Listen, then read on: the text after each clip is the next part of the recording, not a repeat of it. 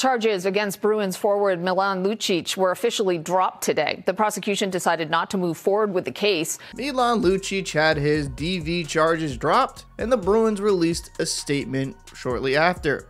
Milan Lucic will remain on indefinite leave from the organization for the remainder of the 2023-2024 season. The Boston Bruins organization supports Milan and his family as he continues his personal rehabilitation. After his wife opted not to testify, the motion by prosecutors to admit the 9/11 call information into evidence was denied, effectively ending their court case. The chief of communications for Suffolk County had this to say: "The situation is something prosecutors encounter quite often in matters involving DV charges. We handle this case exactly as we would any other presenting a similar set of circumstances." So Milan Lucic has that charge dropped against him, which is huge for his personal life, but he will not be backed in a spoked B, and most likely his career is over. Having anything like this tied to you, especially when you're in your twilight years of your career, it is going to be very difficult for him to get another NHL job. Starting out on the season, he looked pretty good on the fourth line for the Bruins. He brought some energy, some pep to his step.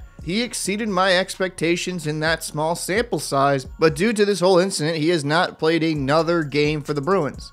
Lucic was a big part of that 2011 Boston Bruins Stanley Cup championship team. Fans were excited to see him back in the building. Not many Bruins fans saw this coming. And for the Bruins, this has to be awkward.